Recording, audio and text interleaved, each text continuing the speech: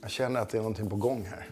Jag ska ta en kopp lite härligt kaffe först här. Jag blir lite seriös nu för att idag upplever jag det som att väldigt många som bygger beten, de ställer så otroligt höga krav på sig själva. Och jag tror att de enormt höga kraven ibland kan hämma ens utvecklande istället för att bara gå vägen med det. När jag började bygga beten så var inte direkt finishen det slutgiltiga avgörandet. Utan för mig var avgörandet huruvida du fångade fisk eller inte. Det var hela grundtesen. Jag byggde beten för mitt eget fiske. Och sen så liksom kom allt det här med finish efteråt. Och jag tror ibland kanske man glömmer det utan man stirrar sig blind på att det ska vara så otroligt jävla snyggt. Och det där med att fånga fisk kanske kommer i sista hand. Så därför ska vi idag köra igång Kitchen Sessions. Där vi visar hur man med enkla medel kan bygga beten hemma i sitt kök. Och betet vi börjar med är ett ytbete, det kallas walk the dog-bete som vi ska bygga av en gardinstång eller ett kvastsaft som man kan kalla det för. När jag gjorde serien Fiskefeber så var jag och Team Resenen uppe i Norrland. Och då tällde vi varsin sån här, mitt ute i skogen bredvid en lägereld. Åkte ut och fångade några gäddor på det här. Vi ska göra i princip samma sak här, fast lite mer avancerat. Betet som vi gör idag har en färgsättning som vi har valt att kalla för flashing sucker. Så nu går jag kort igenom vad man behöver för att göra det här helt enkelt. Då behöver man ju då självklart en träbit. Vi har valt en vanlig kvastskaft eller gardinstång. Finns i massa olika varianter och olika diametrar. Diametern är 25 mm. Furustav för en kvast eller en gardinstång. Den ska vi då sen såga av med en japansåg. Det går att använda en vanlig fogsvans eller egentligen vilken typ av såg som helst. Vi behöver inga elektriska värstingmaskiner till det här utan den här sågen kommer att göra jobbet. Vi behöver en morakniv. En sån här enkel rackars morakniv. Vi behöver en borrmaskin. Sandpapper. Vi behöver lite bly för att vikta det med. Och några skruvöglar. Sen behöver vi då självklart lite knådepoxy och lite annat. Vad vi även ska göra för att lyxa till det bara för vi kan är att stoppa in rasselkammaren här också. Då blir det lite coolare. Och allt det här kan ni göra hemma. Och ni behöver ju absolut inte måla det flashigt och så utan ni kan ju egentligen bara doppa den här i liksom golvlack eller någonting eller terpentin och linolja eller någonting. Bara någonting som impregnerar den. För ett ytbete, det mest väsentliga med ett ytbete är inte färgen. Om man tittar på den här. Den doppade vi i superlim och strödde på lite glitter och sen så lackade vi med en vanlig biltema i boxy. Och det här är målat för spritpenna.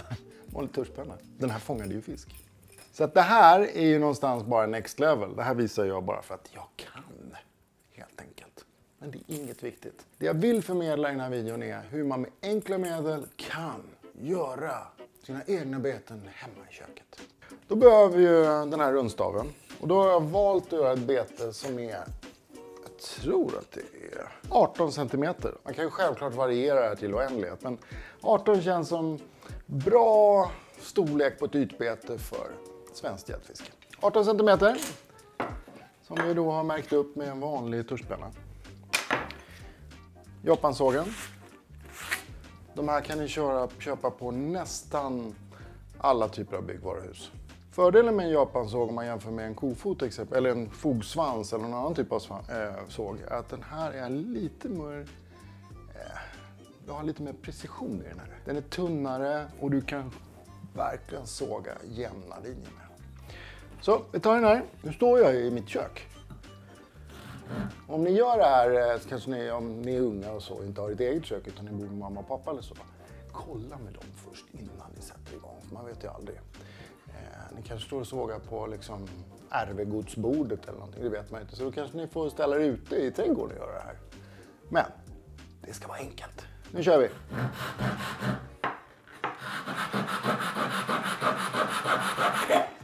Boom! Klart! Det var inte så krångligt. tar ni upp den här träbiten. Så nu ska vi shapea till den. Morakniv. En så kallad täljmorakniv. Och då, man kan ju egentligen tälja den här precis som man vill. Jag tror inte ens man behöver tälja den för att få den här walk the dog i vattnet. Den kanske fiskar ännu bättre då, men jag gillar att ha lite form på den i alla fall. Och den här typen av trä är ganska lättält. Då börjar jag shapea till huvudet. En annan grej som är rätt skön med att tälja, jag tycker personligen att det känns väldigt äkta, så man liksom verkligen skapar något. Och är det så att ni aldrig har tält och ni är unga, fråga mamma eller pappa om de inte kan visa er hur man gör. För det kan ju faktiskt bli så att ni slinter och skär er och så får ni åka pling-plong-taxi till plåsterhuset. Det är inte så här supercoolt. Så kolla så här hur ni hanterar kniven innan ni kör igång. Så, om ni kollar nu. Väldigt enkelt har jag bara karvat till det här. Där kommer vi gå över med väldigt grovt sandpapper sen. Då kommer vi forma till den här så att du får den här kondelen. Men som det här, ni ser att den är konad till lite. Eller här, rundad liksom. Sen tar ni baksidan och då är det så här kommer det lite mer tricky. För om man börjar tälja långt upp och skär, då kommer det klyvas av stora bitar så kommer det bli lite kringelkrångel. Så man börjar lite kort i bakändan så här. Så jag tycker det är jävligt skönt att tälja. Och sen går ni upp ovanifrån. Här kan krävas lite övning för att få till. Men vem vet, just de där som ni tycker är helt wild and crazy täljda, kanske precis de som gäddorna älskar som mest. Vad man även kan göra med den här typen av bete är att man går ner och gör det ännu mindre. Då blir det ett litet walk the dog för abborre. Så om ni gör en som är 11 cm med kanske en rundstav som är 20 mm, så blir det perfekt. Och ni kan vikta det på precis samma sätt som vi kommer göra sen. Man känner sig verkligen lite så här som Jocke med kniven i Pippi Långstrump när man håller på med det här. Så det kanske var någon mördare eller något, jag vet inte. Så, nu har vi liksom format till det där uppe. Då går vi lös lite mer i underdelen så konar vi till den här ordentligt.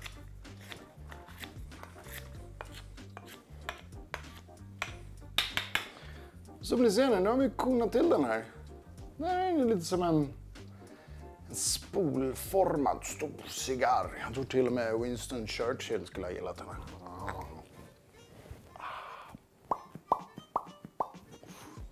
Hur som helst, gäddorna kommer älska de här. Nu behöver inte göra så mycket mer. Nu är shapen klar. Kommer nästa stadie. Då ska vi borra ett hål för en liten sån här rasselkammare. Och borra hål för viktningen. Så då tar vi fram en rasselkammare. En sådan. Så. Och sen behöver vi lite bly. Man måste inte ha bly, men jag har valt det här.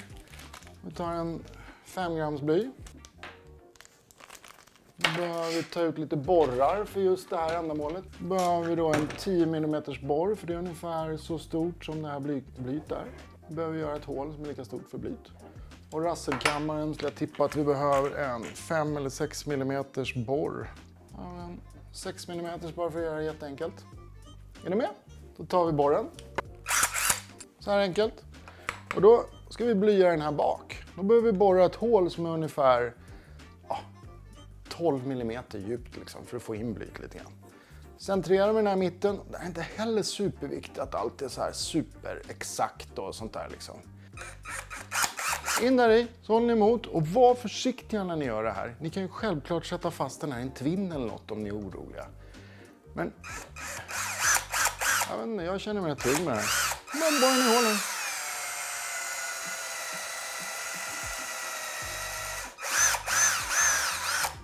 Hål. Gör lite djupare hål. Jag satt den. Så.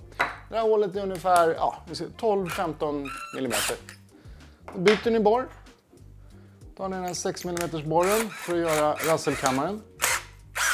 Och då är det så här, en walk the dog-bete, den går ju så här i ytan. Zigzag. Och för att få bäst liksom, jag vet inte om ni hör det, men det... Ja, nu är det liksom rasslar fint. Då finns det olika sätt man kan placera den på för att maximera den effekten. Och jag upplever alltid att det är bäst om man sätter den lite snett i betet. För då varje gång man drar den här så blir det som klick-klock, klick-klock, klick-klock, klick-klock. Så då sätter vi den mitt i betet, för vi vill inte ha den i vägen för att vi ska placera kroköglorna. Så då, mitt i betet blir perfekt. Så då borrar vi helt enkelt in den här snett in i betet. Då gör vi ett litet förhål. Och var försiktiga nu. Är ni oroliga att ni ska borra er i handen? Fäster ni någonting eller så? Så, ser ni hur jag liksom för in den. Nu är den lite snett in i betet. Och sen borrar vi bara ett hål rakt in här. Och ungefär lika långt som den här rasselkammaren är. Man kan ju förgöra så att man tejpar borren exakt lika långt som det här rasselkammaren är. Så sätter man bara en bit tejp där. Så borrar man precis till där tejpen är. Men jag är så säker så jag behöver inte det. Vi borrar lite hål. Är det hålet klart? Så då har vi blyt där och rasselkammaren där. Vad behöver vi nu då? Jo, vi behöver knådepoxy. Här har vi knådepoxy. Så. Också en härlig kniv. Sen använder jag alltid lite matolja när jag håller på med det här.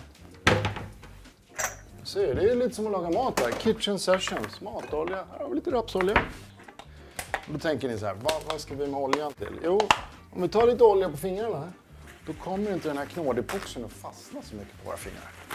Lite hushållspapper. Det här är vanlig Loctite knådepoxy. Superbra universal filler liksom. Man fyller igen hål, samtidigt är det väldigt starkt. Med kniven, och vi behöver inte mycket till det här. Bara några liksom, ja, en korvskiva liksom. Så tar vi och tar lite matolja. Så knålar vi till den här. Lite grann som ni som bakar snus vet hur man gör. Eller ni som bakar mycket pepparkakor och vill göra runda ögon och så. Ni vet också hur man gör. Och ni som inte vet det, ni kan öva på det här. För då, det är 2 stycken olika material. Det är en härdare och ett lerresin i det här. Så när man blandar det så utlöser man en kemisk reaktion som gör att det här sen i sin tur torkar och blir hårt. Så, nu är det blandat och klart här. Tada! Håller vi den i handen så. Sen tar vi den här lilla blyet, stoppar i det här hålet. Ni ser att det är inne en liten bit. Tar vi epoxyn här, gör en liten kula. Stoppar i där i. Och fyller igen det. Klart! Coolt va? Ja! Sen tar ni rasselkammaren. Och gör precis samma sak. Stoppar in det i det här hålet. Då har jag en grej som jag brukar använda. Jag har en liten chopstick. För det som är viktigt med rasselkammare, det är att de sitter tight. Här har en chopstick. Att de sitter tight. För är de lite lösare, då kommer det inte rassla någonting. De måste sitta tight för att ljudet från rasselkammaren ska föras över till träet. Och det blir liksom som en resonans. Det blir som en högtalare kan man säga. Stoppar vi lite knådepoxy där i.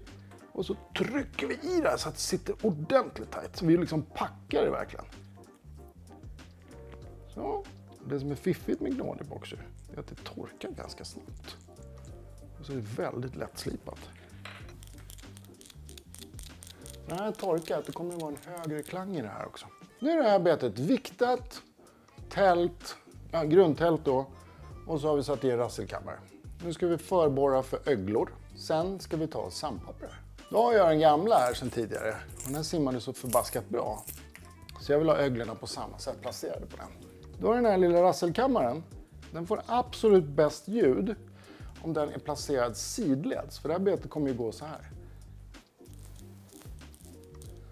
Så då gör vi markeringen för öglorna nederdelen på det här betet. Så att det här är på sidan. Då har vi nosen där. De här betena upplever jag går bäst om nosen är lite placerat nedåt. Och så har vi den främre öglan där. Vi kan mäta exakt hur långt avstånd det är. För mig att det var drygt 5 cm. Det är exakt 5 cm. Från nos till den öglan. Och sen den bakre. Den borrar inte jag nu. Utan nu gör jag när betet är lackat och klart efteråt. För då är det tätt allting. Eftersom vi sätter kappborste så vi kommer att ha den typen av hållare. Så behöver vi inte förborra det innan. Utan nu gör vi efteråt. Nu ska vi bara borra upp lite hål för dem. Eftersom vi ska ha små öglor. Så använder jag 1,5 mm borrar. Där har vi den. Självklart så kan ni använda andra typer av borrar. Men ni behöver inte ha liksom... Ni kan använda tavelramsöglor till det här. Det funkar jättebra. Det gjorde jag förr när jag byggde beten. Har vi hålet där. Fäster vi den här lite lätt. Så förborrar vi försiktigt bara. Så, förborrat. Och sen det främre hålet. Och som jag sa tidigare, var lite försiktiga när jag gör det så inte borrar i tassarna. Så, förborrat är klart. Nu ska vi bara vänta på den här och torka lite grann. Så där ser ni, nu har jag torkat lite grann, så då ska vi slipa den här. Behöver vi sandpapper. Jag gillar att använda en sån här kloss. Den kan man ju ta papper eller vad som helst. Så köper man en sån här kloss i kork på byggaffären. Så vi kör med ett grovt sandpapper. Och jag gillar att köra med P40, det vill säga storlek P40. Det är väldigt grovt. Och det gör att det blir rough. En fördel med det, exempelvis om du använder epoxy kontra om du finslipar det för mycket, är att då får du lite fibrer som står lite grann upp. Och de kommer att hålla epoxyn bättre på plats på ert bete istället för att det flagnar av. Många tror att man ska slipa en super cleant. Kan man göra. Jag föredrar inte göra det. För de där fibrerna som sticker upp lite mer, de kommer göra att ert bete håller länge. Sandpapper. Grovt. Ni kan ju självklart ta fint om ni vill det, men då får ni sitta och slipa länge. Grovt, gå fort. Är ni med? Nu kör vi! Och då när jag slipar, då vrider jag den här sakta samtidigt. Då får jag en jämn slipning runt omkring. Så gör inte, eftersom vi ska lacka med massa epoxy, så kommer det bygga igen lite grann av de här skavankerna som blir på här. Så att ni behöver inte vara super cleant. Och sen kan det vara lite fint om det är lite ojämnt och sådär, tycker jag.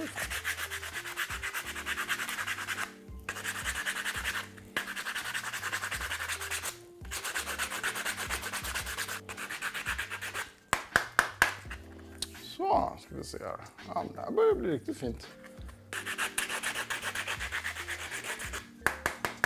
Ja, jag tycker vi faktiskt nöjer oss sådär. Rundat och fint. Tar vi det där lilla hålet där vi gjorde rasselkammaren.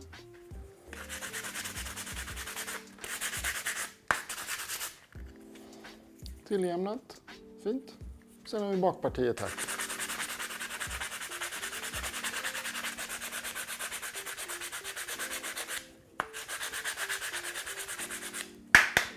Är det raka, vassa kanter på ett bete och ni lackar det med epoxy, då lägger sig inte lika mycket epoxy på just det hörnet där kanten är.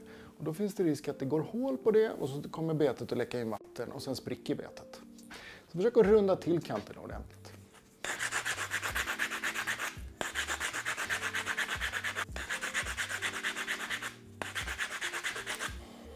Ja, nu är jag jättenöjd med det här. Grovslipat och härligt. Och då kan det bli så att det blir lite kvistar och sånt som sticker ut i betet. Vill man inte det, då tar man bara ett lite finare sandpapper. Här går det skitbra.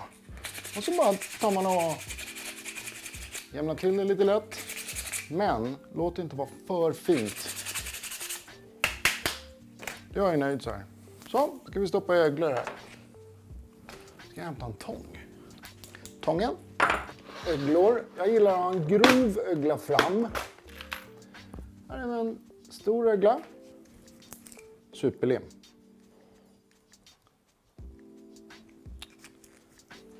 Så då, nu har vi haft lite superlim där på. Och då kan man ju ta en tång bara. Så bara vrider man i den så här. Superlimmet i det här fallet är inte bara för att stärka. Den är delvis för att stärka öglan. Men den är framförallt för att sluta porerna i träet. Man vill kan ju man ta en borrmaskin. Så köper man en stor stjärnskruv. Tar man borrmaskinen så här. Fäster man i den där stora stjärnskruven. Men om ni kollar på den här, den är väl använd. Den är nästan liksom urholkad. Det är dags att köpa en ny. Och så tar man bara och stoppar i den så här.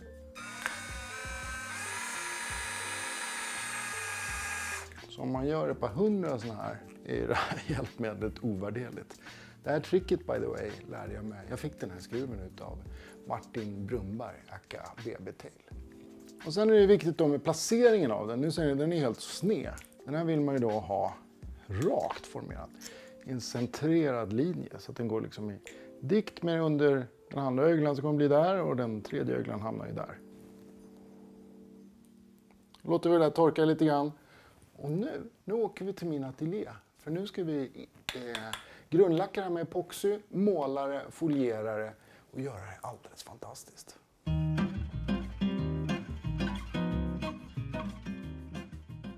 Haha! Nu är det dags för att måla och lacka och greja våran härliga Walk the Dog som vi har tält hemma i köket. Jag tror att vi ska döpa den till Mr. Pike Walker. Jag gillar det. Det är liksom lite Fear of the Walking Dead feeling. Mr. Pike Walker. Så går han så här. Så kommer en gädda efteråt så bara... Ja, man kan drömma i varje fall. Vad vi behöver nu då? Vi behöver en sån här härlig beteshållare som vi har. Fäster vi in i det förborrade hålet. Och då kan det resa sig lite grann så här. Då brukar jag ta en kniv bara. Skära bort det lilla. Vad vi ska göra nu är att vi ska spara lite tid. Vi ska lacka den här med epoxy som vi färgar med en svart plastisolfärg, flytande. Då kommer den här dra in epoxyn i sig och lite av det svarta pigmentet så får vi en jättebra grund till folieringen sen. För vi vill ha en riktigt kraftig grön foliering från vår mother of pearl folie. Och det får vi genom att lägga svart i botten. Vad vi annars hade behövt göra var att först lacka den här med epoxy. Sen måla den svart. Nu slår vi de två momenten i en smäll. Det vill säga vi färgar epoxyn svart så slipper vi måla. Smart va? Okej, hur gör man då? Jo, man behöver svart plastisolfärg. Och vi har den fantastiska som vi kallar för plastisol color paste black. Väldigt stark och kraftig. Då tar vi epoxy, CAV-epoxy, 50-50. Och sen tar vi härdaren. Den första var basen, den är alltid grumlig. Härdaren är klar. Där har vi 50-50. Tar vi basen, häller ner den här i. Med en chopstick, jättebra att blanda med. Ätpinne, man kan ju ta något annat. Men jag tycker de är bra. Det är kraft att blanda med, kraft att smeta ur med. De är billiga och de är inte speciellt miljövidriga på något vis. De är gjorda i bambu liksom. Det är en bra grej istället för att använda någon slags plastpinne eller något. Liksom. Här basen och så kör vi här den. Så, ställer vi undan den där. Så blandar vi det här. Så, blandat. Ett litet hack då med de här två.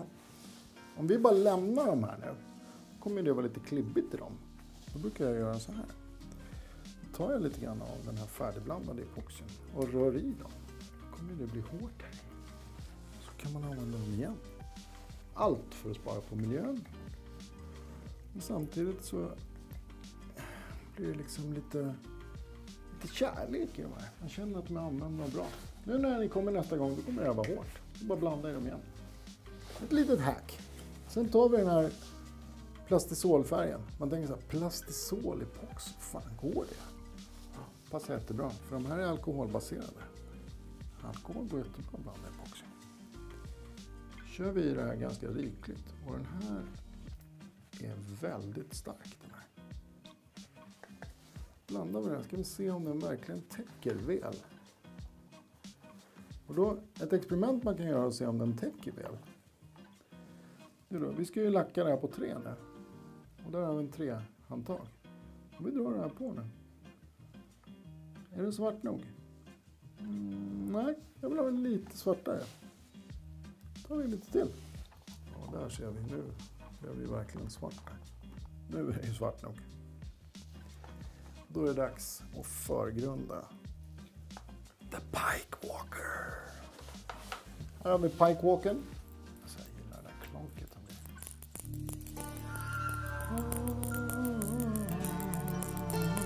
Ja, skitsamma, men man kan drömma mycket smart. Nu sätter vi igång det här hjulet. Tada! Pike Walker. Ni ser ju. Då vill vi verkligen att den ska suga in i den här. Jag kan tänka mig att det är många som ser det där ute så bara, åh fan vad coolt det vore om vi blandar ut den här med fluorröd eller fluorgult eller ja, vad som helst. Do it! Det är det som är poängen med det här, att ni ska få inspiration och ni ska känna att ni vill göra grejer. Och det här är helt yppligt. Man spar tid plus att man får ett lite mera djup i grejerna genom att impregnera dem så här och blanda epoxin med olika färgpigment eller med paster eller glitter och glamour eller sky's the limit, småsten eller krossade trolltänder eller vem vet, flugor. Förstår ni hur mycket tid vi spar nu? Så nu gör vi så här. Då tar vi och sätter den här i hållaren och helt sonika går och lägger oss sen ikväll. Kommer vi tillbaka imorgon och så sätter vi på folie och lackar en gång till. Där har vi grundjorden. Grundarbetet. Consider done. Nu går jag och fikar. Ja, det där ser ut att bli skitbra det där. Ja, det här blir supersweet. Nu ska vi sätta lite folie på den här. Lite mother of pearl folie. Måla lite svart runt kanterna. Sen ska vi lacka den här med real iridescent kiwi och lite motoroil. Så vi får en liksom kiwi motoroil bas över den här. Amazing. Men först måste vi sätta på ett par handskar. Så. Det är så skönt att ha lite kaos i sina ateljéer. Jag tycker det är inspirerande att ha kaos här. Då har vi den här rackaren. Nu när epoxin har kommit på, då blir det liksom ännu djupigare klonk i den. Behöver vi då mother of pearl. Ska vi bara se att det täcker runt hela. Yes, det gör det. Så, och jag vill ha någon sån där liten krage. Så då tar vi bara en sax. Där kraget har vi. Och sen mäter vi ut hur mycket vi behöver runt. Ungefär dit. Så då blir det så mycket över. Alltså man skulle kunna ha allting på. Men det här kanske man vill göra någon annan rolig liten grej av istället för att använda. Då behöver vi glasögonen. Så tajt det här. Sätter på oss glasögonen. Så. Den är så tunn den här folien. Och nu ska jag lära er ett litet trick. Här vill inte jag ha slätt och fint. Här ska det vara knöggligt. Och då viker vi lite sen mellan. Sen är det knöggliga som blir här. Så då man för en lite fram och tillbaka så hela tiden. Sådär, och så spred vi ut den här lite runt hela så här. Ser det här knöggliga som blir det. Så bara spred vi ut dem. Då får du en jäkligt skön effekt. Så har vi en lite hård penna. Och bara spred ut där. Sen ska vi måla en kant runt där så att vi döljer de här kanterna med lite svart. Och sen ska vi lacka det. Jag menar. Egentligen skulle man ju bara kunna sätta ett öga på det där och köra på ett lager epoxy och skita i måla överhuvudtaget. Det här skulle vara en ypplig färg att köra liksom.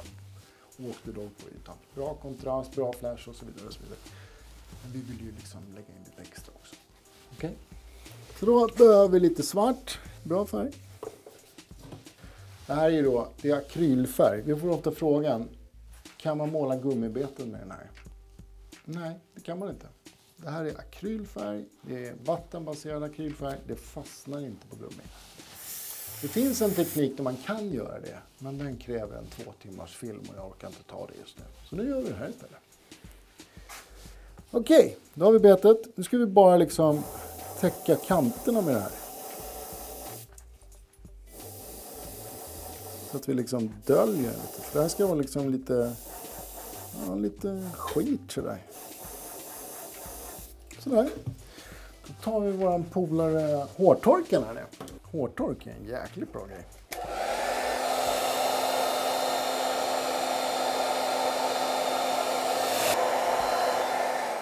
Så, nu tänker många av er kanske så här, men vad fan, det är ju ingen glans i den där. Nej, det är inte det. För JRVs färger, de är inte klara, de är matta. Men vet du vad? När ni kör på epoxy på den sen, då blir de ju klara. De blir liksom klara och bra lyster i. De här fäster epoxyn på fantastiskt bra. Och de är superenkla att måla med. En av fördelarna med just GRV är att de ger inte lika mycket splatter och liksom det här lilla dustiga som kan bli på lite tjockare färger. Som exempelvis kanske Kreatex eller Hobbynox. De har lite andra preferenser och sånt. Alla olika airbrushfärger har olika egenskaper.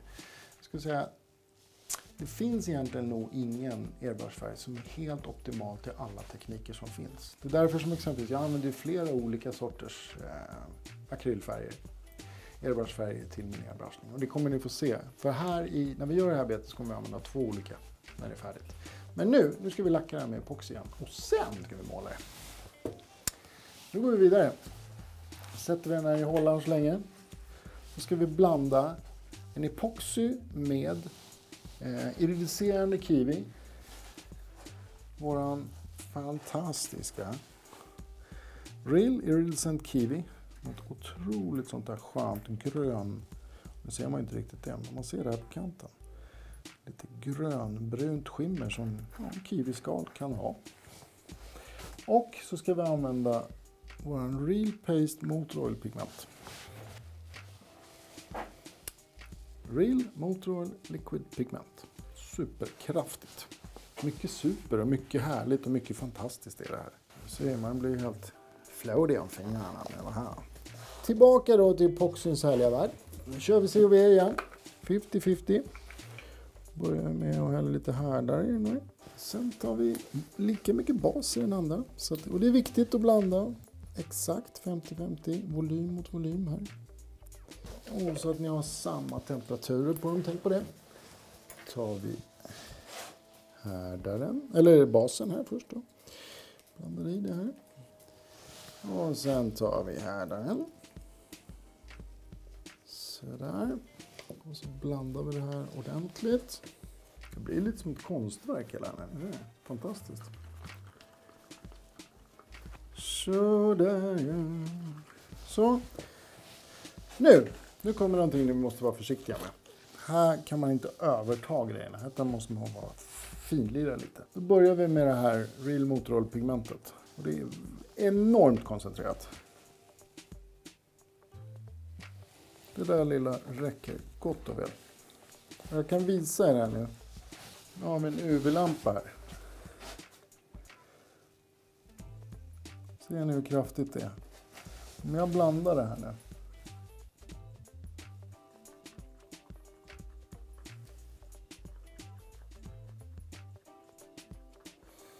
Så det här behöver ni inte mycket av, mina vänner. Tar ni för mycket, då blir det nästan tvärtom att man dödar effekten. Så, då har vi den delen klar. Sen ska vi ha lite av det här. Det här är också jättekraftigt. Tar vi för mycket av det här, då kommer vi döda effekten. En torr sked, eller vad ni nu tar. Ni behöver liksom bara lite dust. Om du kollar det här inne. Börja med det där lilla. Om ni tittar noga nu så ser ni redan på kanterna här att det börjar bli lite grönaktigt. Ser ni? Och vi vill åstadkomma här bara en tunn fin effekt av grönt och kiwi. Det vill säga motor och kiwi, och så ska den vara lite oljig. Och där, ni kan ju liksom, sky's the limit. Ni kan blanda hur ni vill här liksom. Tills ni hittar er teknik och hur ni vill ha. Det här är bara förslag liksom. Det är en ganska trevlig färg. Eller jag skulle säga att den är jävligt trevlig. Det här skulle nog vara magiskt att ha som bas till en abborre till exempel. Eller varför inte en tånglaken? Eller varför inte bara måla och täcka betet till det här? Så då tar vi den här nu. Som vi har grundlackat. Ta en pensel. Kolla så att det inte sitter några fibrer i som är löst. Ta den. Blandar vi det här. Kolla. Det liksom ser helt levande. Nu lackar vi det här. Det är vad det poppar. Det är ju riktigt härlig färg alltså. Och ni ser det här matta här. När jag drar över här så försvinner det på en gång. Hade vi tagit för mycket av de här pigmenten här i, då hade vi ju dödat hela den här glittereffekten. Det svarta skiret där under hade nästan försvunnit. Och det hade blivit helt överdressat. Inget kul alls. Så det gäller att vara minimalistisk, sparsmakad och tänka lite less is more här. Betet i sig skulle ju kunna vara så här bara. Här skulle det vara en killer alltså. Tänk dig den här hoppande över liksom en fin härlig vik i, ja, var som helst. Er favoritvik, lite sol som åker på. Man nästan ser hur det kommer upp en 15 kilos gädda och klipper det här i luften. Dream on, class. Men i drömmens mån är det liv. Så där, nu är jag faktiskt väldigt nöjd med det här. Nu sätter vi den här i torkhjulet. Får den torka över natten. 8 timmar ungefär. Och sen kommer vi tillbaka och målar här imorgon. Tror ni om det? Jag tror det kommer bli skitbra. Eller vet ni vad? Jag tror inte det. Jag vet det. Nu sätter vi på det magiska torkhjulet.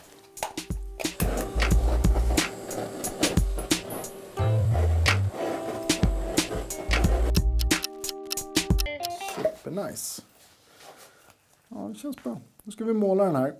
Och då färgsättningen vi gör. Vi kommer måla den här en vit buk, en svart rygg och så kopparfjäll. Vi ska använda den här färgen till fjällen. Koppar metallic från Pro Colors. Den är lite dyrare den här färgen, men pigmenthalten och lystern som den här är. Och den är så otroligt lättmålad. Jag älskar den här färgen. Helt magisk. Och sen ska vi använda GRB, svart och vit. Och lite grann utav Hobbynox Neon Orange, den fluorescerande orange. Som en huggpunkt längst bak på betet. Okej, och sen så ska vi ha målade ögon.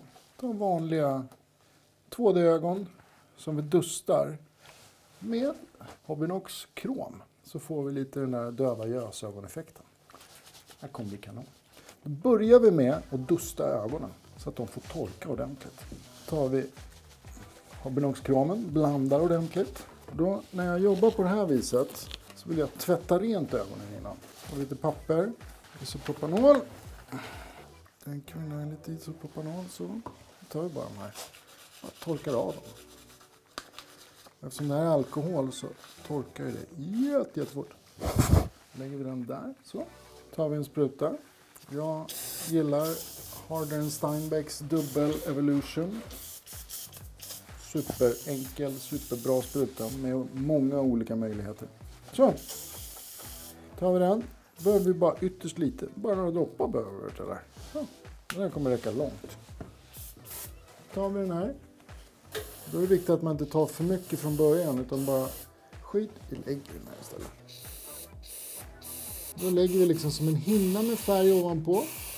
Så får det liksom bli ett lager. För om vi ska täcka dem där med lager på en gång, eller med massor med färg på en gång, då finns det risk att de sprider ut sig lite och inte riktigt fastnar. Då blir det liksom för mycket.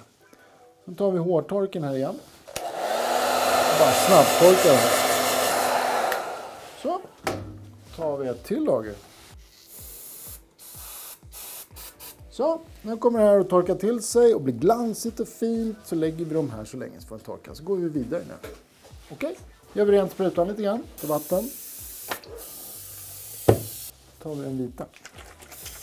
Nu ska vi måla buken. Då är det inte alls mycket vitt. Då har vi betet här. Och då, tänk på när ni jobbar med vitt att ni inte bara toksprutar för då blir det splatter. Jämnt och fint. Jämnt och fint. Då är det så här, den här färgen är också matt. Så att när den torkar, ser ni att den blir lite dassig där. Man ser det ser väldigt dimmig ut. Men när vi lackar den så kommer det försvinna. Så, botten. Nu ska ryggen bli svart. Svart rygg.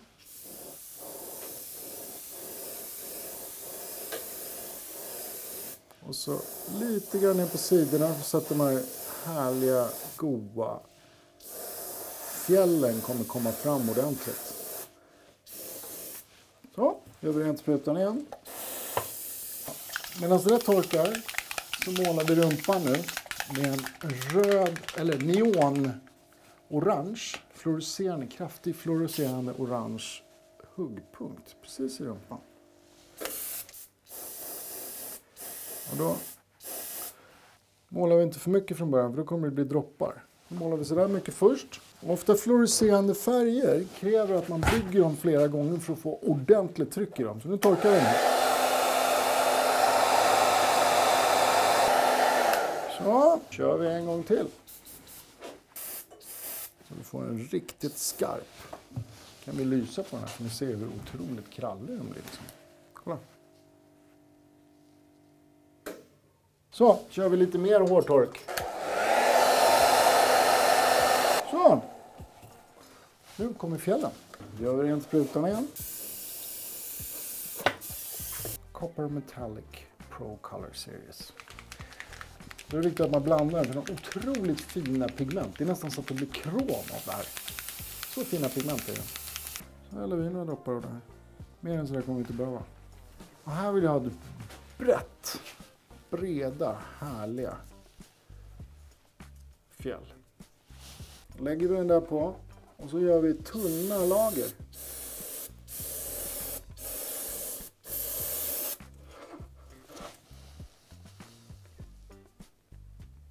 Så bryter det här gröna mot oilen och den här filmen emellan så att du får ett skönt glans när den här hoppar i vattnet. Så gör vi samma sak på andra sidan.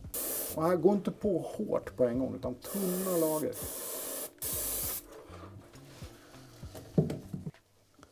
Så, låter vi det torka en liten stund, gör rent sprutan så länge.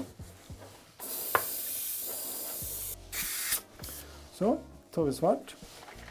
Ska vi få den där ryggen nu och poppa fram. Man skulle ju kunna låta det vara så här. Men det här lilla gör att du får en väldigt naturlig liksom, övergång.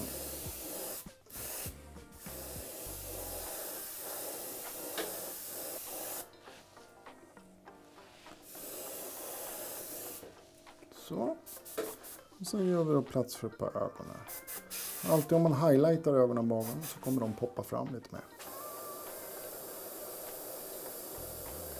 En där. Och så kollar vi på andra sidan. Ja, det är ungefär 1 centimeter från nosen. Så gör vi en placering 1 centimeter från nosen här. Så. Stärker vi upp den här lite grann.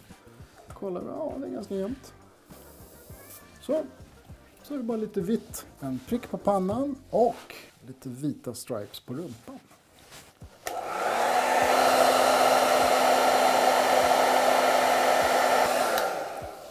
Så. Så kör vi vitt.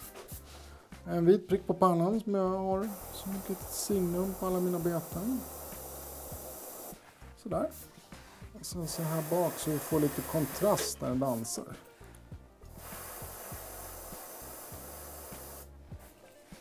Där har vi den. Nu ser den väldigt matt ut. Men de här färgerna, många av färgerna vi har använt här är matta. Så när vi lackar det här då kommer det poppa fram som tusan. Nu låter vi den här lacken torka, eller den här färgen torka i ungefär 12 timmar. Ska vi signera den, sätta på det där ögat och så ska vi lacka den med epoxy.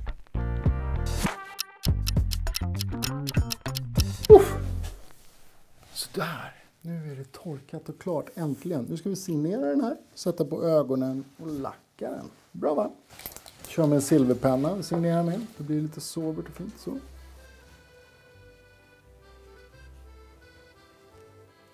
Sen tar vi de här ögonen som vi lackade.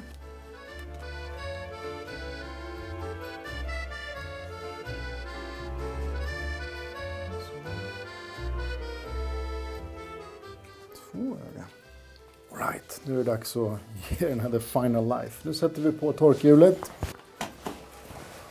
Så, pensel. Kolla så att det inte lossnar några hår.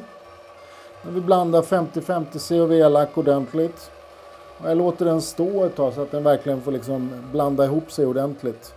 Och framförallt om den får stå lite och börja härda lite, då bygger du på ett tjockare lager på betet. Vilket gör att du kanske inte behöver lacka 2 gånger. Men jag skulle rekommendera er till att lacka de här betena 2 gånger. Kanske 3 till och med. För då stärker ni in dem ordentligt. En annan grej är, var verkligen noga med att er underfärg när ni målar torkar in ordentligt. Utan torka, för annars kanske inte lacken fäster ordentligt och ni kan få lite fula fish eyes och sådana grejer. Så att 12, 24, 36 timmar, super. Ju längre tid den får verkligen torka in, desto bättre. Okej? Kolla nu vad det här kommer fram. Det här lilla lagret lack ger det här betet så mycket liv.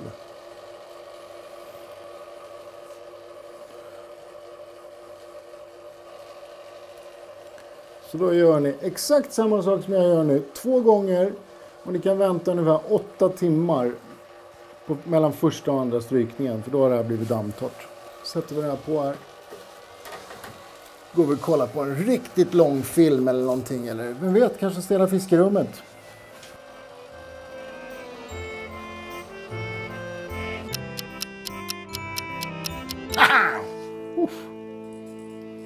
Otroligt nöjd med den här färgsättningen.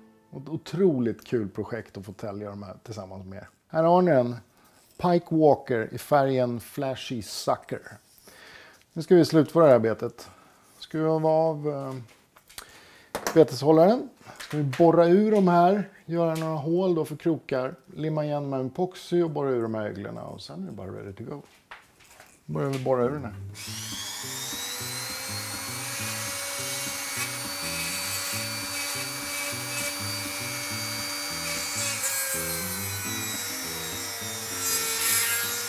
Sen har vi inte förborrat några hål här bak. Nu gör vi så här.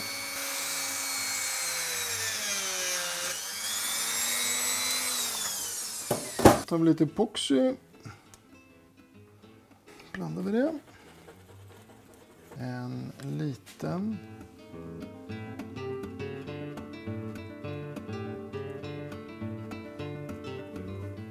En liten kappwasher och en liten skruvögla. Så. På den främre och samma lika på den bakre.